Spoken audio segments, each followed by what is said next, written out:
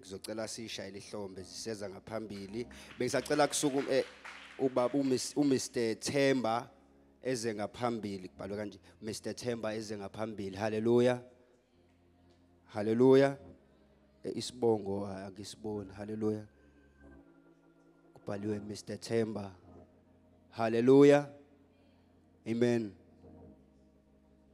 haleluya haleluya amen amen amen amen amen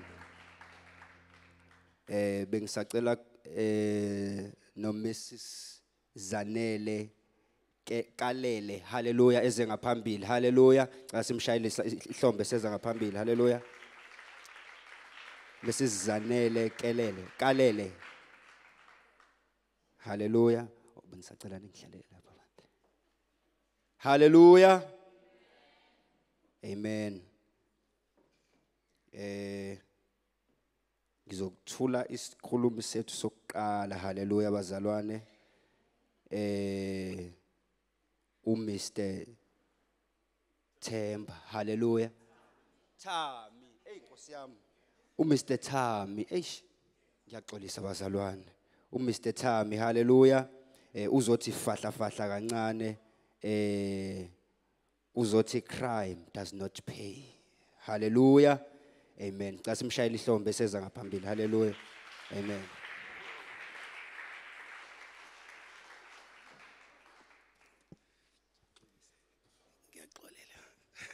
Siyabingelela bazalwane bonke sibingelele ngokukhethekile umama wethu uBamahlaba noMamahlaba ngibingelele the leadership of the church in their absence I believe ukuthi bakhona uma bekhona anyway ngithi ngibingelele youth osingabo egameni lika Jesu kuyintokozo kakhulu bazalwane kuma phambi kwenu iprogram yami noma mhlawumbe ingekho too spiritual but I believe ukuthi someone somewhere uzoba motivated ukwenza kahle omunye obesecabanga ukwenza kabi athuke abuyele emqeni nonganaki afunda ukunaka ngoba kubalekile noma ukholwa ungathembeli kuphela ukuthi umoya ingcwele uyokuvikela kodwa wazi ukuthi izwe siphila kulona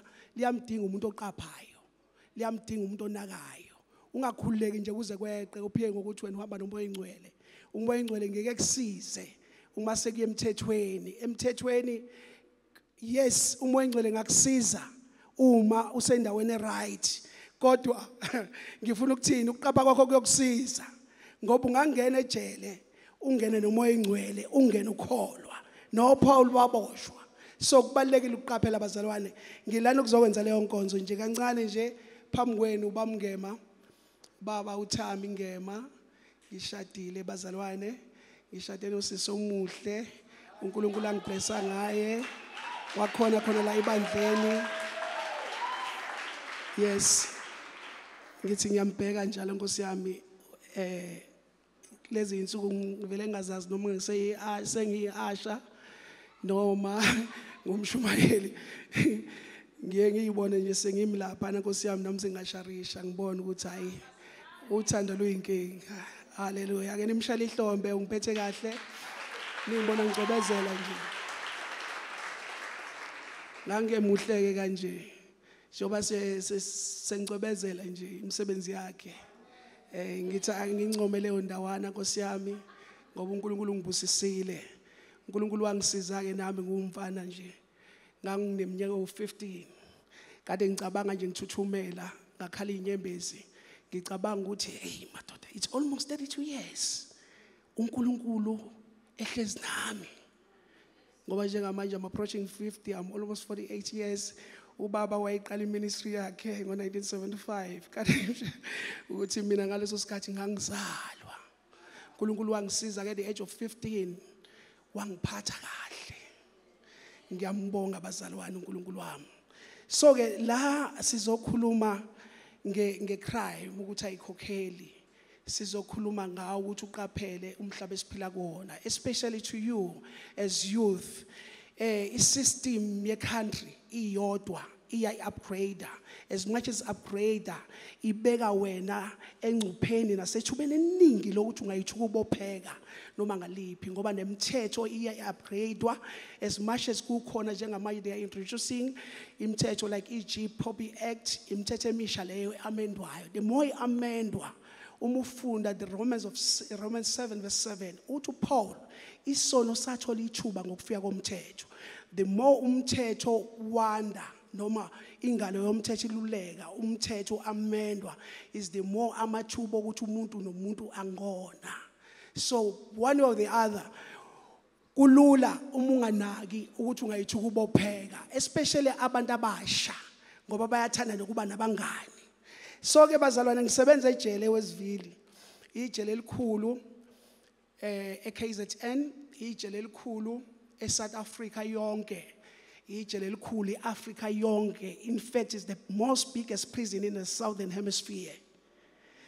And the worst part, the critical part, is that lineiboshwa is about 13,000. Ngamanye amazwi, as we're sitting here, kunabantu abagqunywe ejele about 13,000. Kulo 13,000, bawo 500 plus or minus 500 because the capacity yejele labesifazane you 500. So ke kuyenzeka kube ne inamba yeqe. Ngicela ukuphuza amanzi. Kuyenzeka inamba ithi kancane. Kodwa ke ipoint yami ukuthi the scary part is that leli jele ligcwaliswe. As much as, mind you, is the biggest prison in the Southern Hemisphere. And lilikhulu luyingako ligcwaliswe abantu abasha. 90% wabantu abasejele, they are ranging from the age of 16 to 33. In most yabo, 90% wabo, 10% abantu abadala, mhlawumbe abano 50 but mostly abantu abasha abagcwele lapha. The worst part of it, abesilisa. Abesifazane, they are about 500 versus in number besilisa, which is more than 12,000.